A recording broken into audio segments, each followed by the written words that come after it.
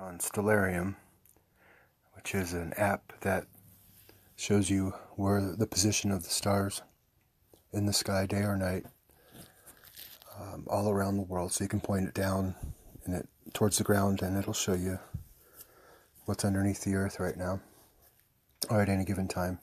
And there's a place to observe. You can either do tonight, like what would be in the sky tonight, where or what time you can see them. You can also do calendar, which tells you what's going on for the month.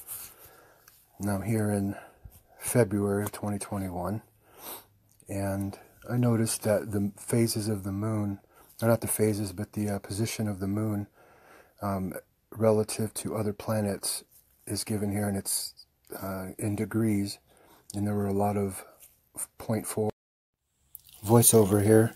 That's very strange. That app's never done that.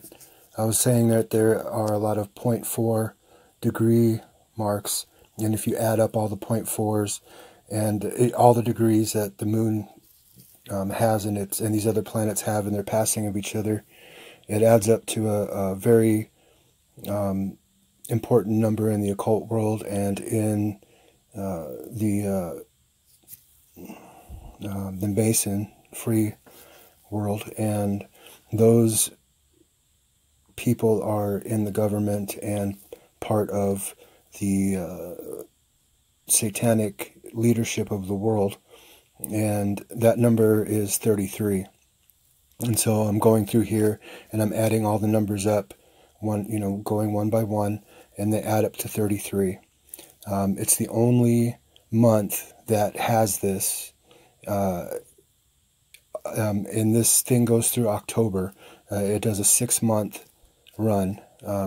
If you guys know any significance to this for this month, please leave something in the comments.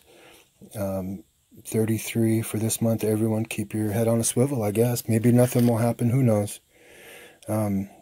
Stay in the Word. Stay in the Lord.